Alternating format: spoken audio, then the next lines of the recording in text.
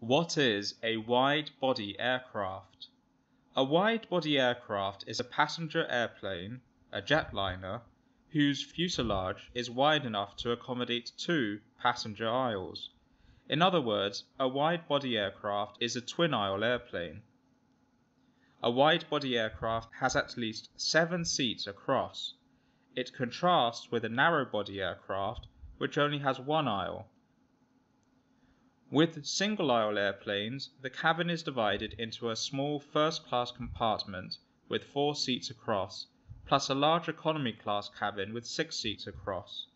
They have just one aisle. For aircraft that can carry more passengers, the fuselage of the narrow-body type would be too long for practical purposes. There are several more disadvantages to having a very long, single-aisle, narrow-body airplane. With an extremely long aisle, it would take too long for all the passengers to board and disembark. Additionally, the cabin attendants would have difficulties in serving meals and drinks. For large-capacity jetliners, having 2 aisles means passengers can board and disembark safely and rapidly, while cabin crew members can serve food and drinks more easily. The wide-body aircraft design also offers passengers slightly wider seats and a feeling of being in a more spacious cabin. In a wide-body aircraft, the landing gear is not long and heavy. The interior of an aircraft is called the cabin. Ever since the first passenger planes, the cabin has been undergoing a continuous evolution. There are between 1 and 4 classes of travel currently available on wide-body aircraft.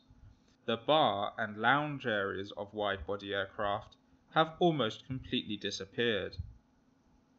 A few airlines have reintroduced a bar and lounge area in their first class or business class, especially those using wide-body aircraft such as the Airbus A380 and the Boeing 777. First-class passengers on the Emirates A380 can have a shower during the flight. It operates for a maximum of 5 continuous minutes. What will wide-body aircraft look like in 20 or 50 years' time? Airbus and Boeing are currently spending considerable sums on research and development. Will the airplanes of tomorrow be bigger, smaller, longer, shorter, wider, or narrower than they are today? Perhaps, by the middle of this century, all airplanes will be electric. Thank you for watching this Markets Business News video on wide-body aircraft.